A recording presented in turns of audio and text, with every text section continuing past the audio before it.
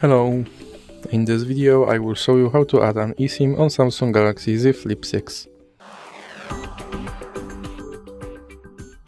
So you have to start by opening your settings application and then click on connections and now click on SIM manager.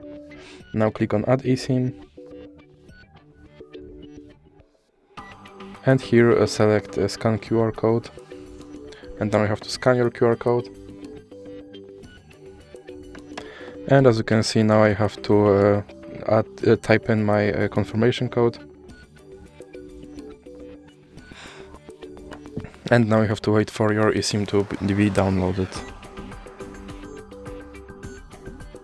And as you can see, my eSIM is now added and it is enabled. So that's it for this video. If you liked it, please remember to leave a like and subscribe.